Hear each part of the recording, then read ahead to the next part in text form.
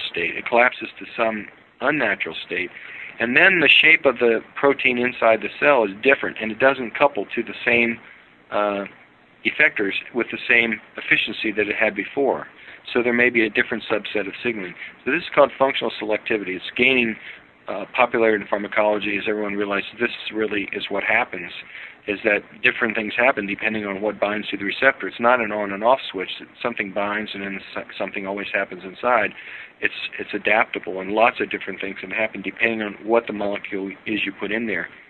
So what's the difference between 2CB, 2CI, DOI, DOB? These are probably related to functional selectivity, first of all. But there are really subtle factors that you can't account for. For example, I've told people, suppose you have two drugs, drug A and drug B, and if we looked at all the brain receptors that they could activate and the efficiency with which they could turn on all the different biochemical signals within all the cells, and these two drugs were absolutely completely identical in that function, but one of them was more fat-soluble than the other, I believe they would have different effects, because as the drug partitions into the brain, which is very fatty, has to cross the blood-brain barrier, depending on those partitioning properties, how it gets through different cell membranes, drug A is going to get, say, to the cortex before it gets to the thalamus, and drug B is going to get to the amygdala before it gets to the hippocampus, before it gets to the cortex. And so even though they interact with the very same receptors with the same efficiency, et cetera, that difference is going to mean those two drugs are different. And if you look at it pharmacologically, you say, well, I don't know why there's any difference, because you don't realize, well, if you could follow these drugs partitioning into the brain, this one has a different pattern than the other. So I don't think it's possible to understand, certainly not at the level of science that we have now. It's beyond our ability to understand why 2CI, say 2CB, is different, why those two are different, or why DOI turns on this anti-inflammatory pathway, but other 2A agonists don't. So I can't tell you what it is. It has all the features of a 2A agonist, which is probably a necessary but not sufficient condition for its action. I consider turning on or activating the serotonin 2A receptor to be like turning on the switch of a television or a radio or something, and then all the other things it does is like tuning it and adjusting the contrast and the brightness and the hue and the color and all that stuff. The 2A receptor is just like the on-off switch, in my opinion. That has to happen, but then the overall nature of the experience is related to all these other ancillary events that take place. That's just my opinion. What's very strange to me, just briefly here, about 2CI, say, for instance, and compared to LSD, is 2CI has a very distinctly dark sort of experience related to it. Lots of eyes peering at you. Very, very bizarre experience compared to LSD and some of the other more traditional, or some of the tryptamines. And obviously 2CI is not a tryptamine.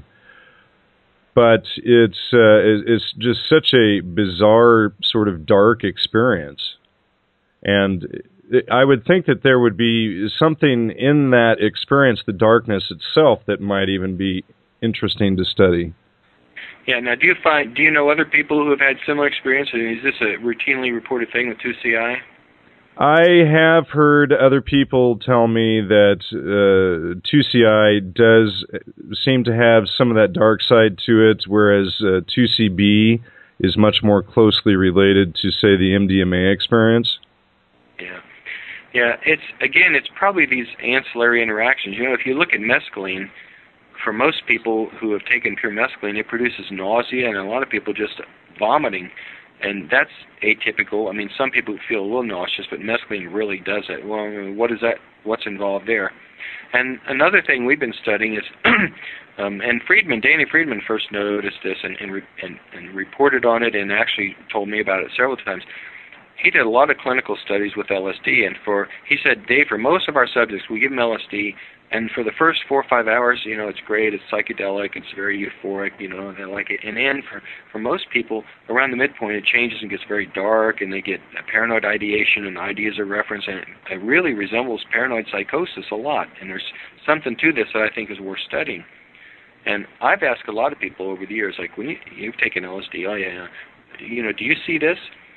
And for most people, they say, yeah, after 4 or 5 hours it gets dark and weird and I just want to stop. There is a population of people who say, oh, no, it's all the same all the way through. There's a individual variability.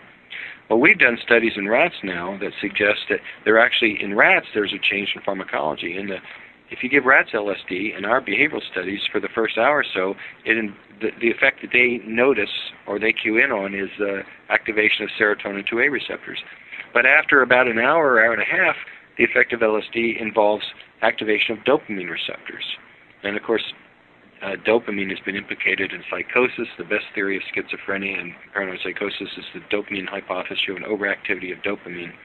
So we think that for people who get this weird dark effect of LSD later on in the intoxication, that it somehow is involving some sensitization of dopamine receptors, maybe the formation of a metabolite that has dopaminergic properties.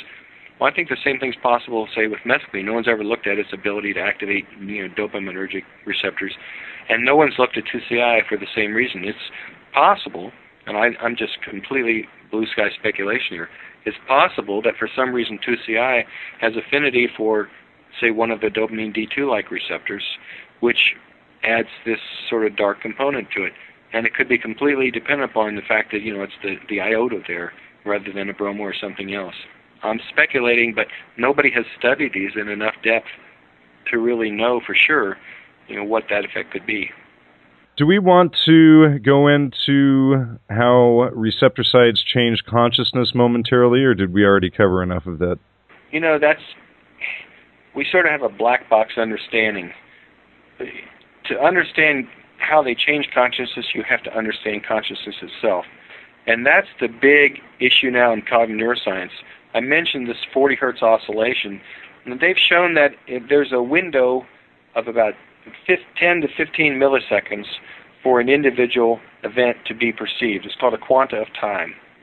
And that 10 to 15 milliseconds corresponds to what's called the development of an upstate in a cortical neuron when it starts depolarizing.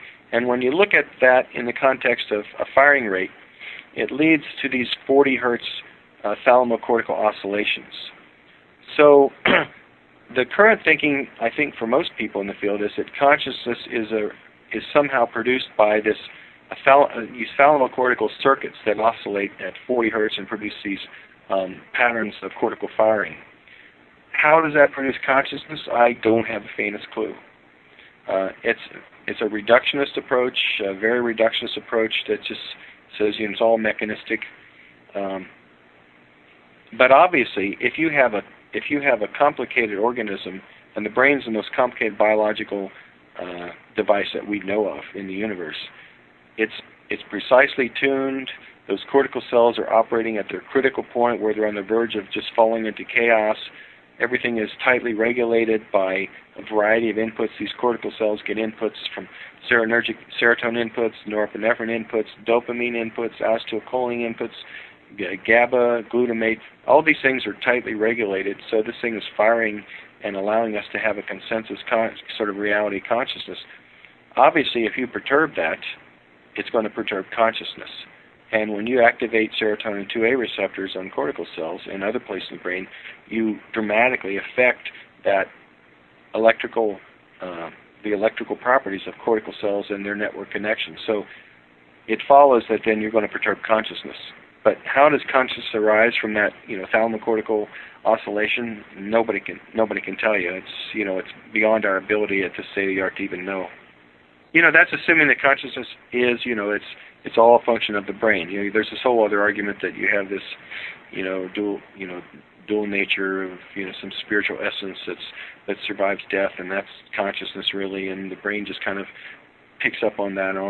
That's a whole other thing. I'm just talking about reductionist science as I'm allowed to talk about.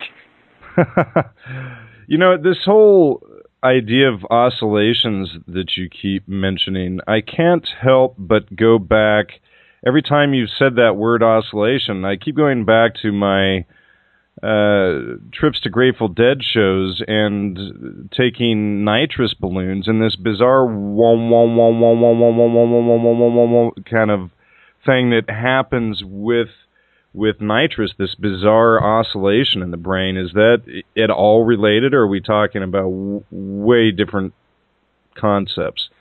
I don't really know. I mean, nitrous is a general anesthetic, and I really don't know how that would affect, I mean, hearing is obviously sensory information, and, I don't know what that frequency would be, whether that's something that would be related to this quanta of time, this 10 to 15 milliseconds. I mean, maybe that fits in.